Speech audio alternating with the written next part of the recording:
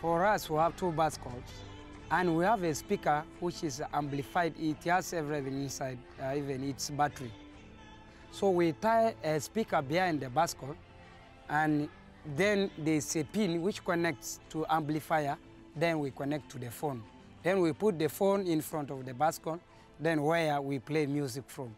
When you're riding, you're playing the music, and I'm telling them, and actually today we have an activity or a program sharing about gender-based violence in our community. The SASA Activist Kit is a tried and tested community mobilization approach for preventing violence against women and HIV.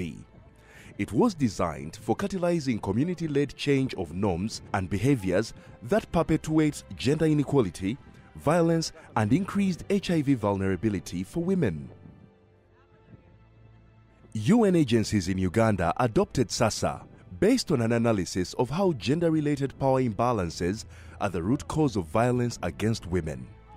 With this perspective, SASA outlines a gradual process that supports people and institutions in using their power positively to reflect on, affect, and sustain change at individual and community levels. When they come, we ask them of their expectations, and then some people can tell us, we don't even know what the training is all about.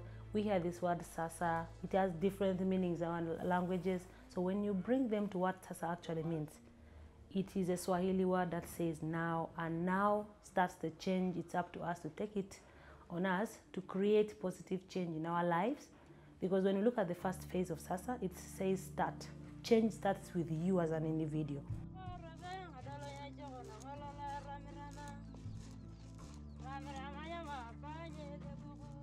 I have 7 children and I love them. I feed them with food from my garden. I cultivate crops and rear chickens for sale. I use the money to buy books and pencils. I'm capable of this because I changed from drunkardness.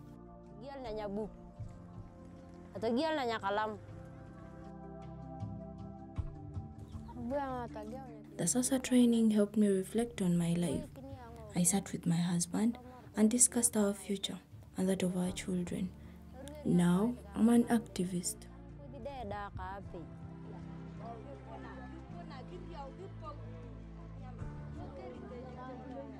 We use 2 methods to identify SASA activists. The first method, we used to use it before, whereby we go to a community, randomly call everybody for a meeting, and then we organize statements, provocative statements that make people speak out their minds. And we gauge whether they're able to be good leaders. Do they have potential to change if they are given ability or if they are given the skill to change? Are they knowledgeable of what they're talking about? And do they have the command to be respected by the community members?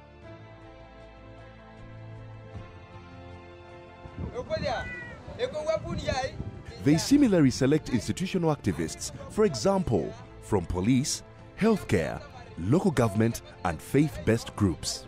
All activists are introduced to the new ways of thinking about power and power imbalances in their own lives and within the community, and they too are mentored in the SASA approach. My name is Adupajon Robert Akiki, male action activist, Moroto District, Rupa Sub-County, Rupa or Mogoth Parish. Without FGM, without cattle wrestling, or anything, or alcoholism, Karamoja is a good place.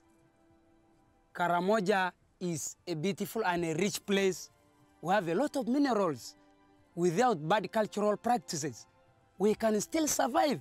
We have a lot to do, and we are very rich than other districts or other places.